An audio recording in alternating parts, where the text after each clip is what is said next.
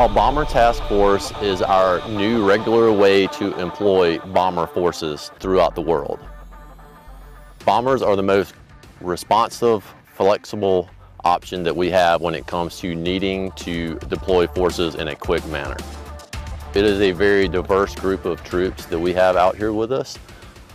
Everything from the standard maintenance and ops folks to logistics gives us an opportunity to work together in a fashion that we normally don't get to work together back home.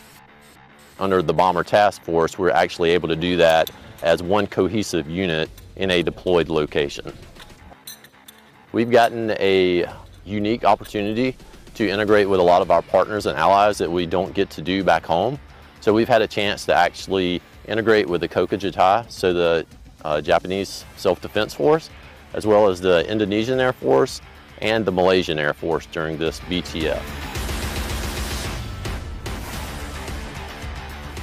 When it comes to the United States, you have no better friend.